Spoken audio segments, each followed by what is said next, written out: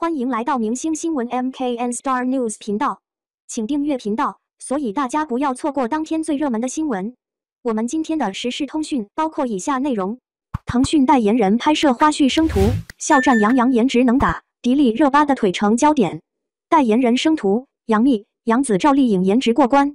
从鹅厂曝光的生图中，我们可以看到每一个代言人的颜值都非常过关。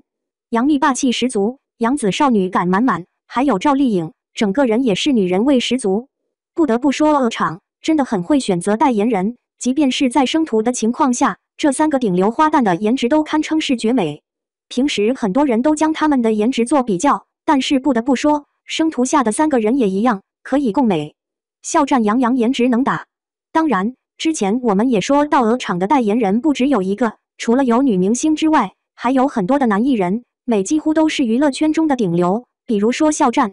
肖战出道之后经历过蛰伏期，颜值气质自然也是不在话下，所以就算是生图也一样很能打。离开了工作室的精修 PS， 肖战的五官还是很帅气，形象比以前更加帅气了一些。不得不说，顶流确实是顶流在颜值，牛了。杨洋的颜值也一直以来都是外界所称许的，出道多年，他的形象一直都不曾改变，高颜值小鲜肉的模样深入人心。如今成了鹅厂的代言人，杨洋身穿白色西装更是绅士感十足，那张30+的脸看起来也得20+的小鲜肉差不多。都说明星生图很难扛得住，但是杨洋跟肖战这生图怕是没有几个人能比得过吧。迪丽热巴的腿成焦点。在鹅厂晒出来的拍摄花絮中，我们可以看到迪丽热巴在无修图的情况下，身材也一样绝美。九头身大美女的称号果然不是浪得虚名的。身上金色亮片开叉裙，迪丽热巴身材挖凸有致，这小腿更是让无数的少女羡慕到骨子里。不仅修长，而且还没有任何的赘肉，我承认我木了。还记得之前迪丽热巴穿这套衣服拍写真的时候，那是因为她身材跟腿而沦陷。